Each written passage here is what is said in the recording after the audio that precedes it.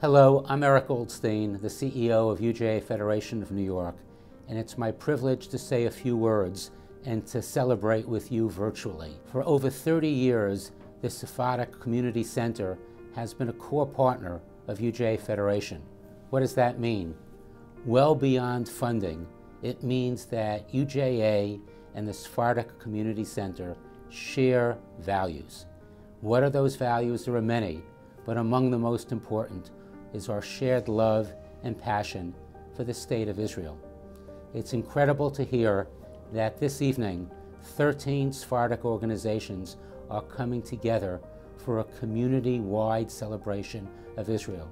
There can be no more fitting a way to celebrate Israel's 70th birthday. We all know what Israel has to offer, an extraordinary society that leads the way in innovation, technology, and science that extends well beyond its borders.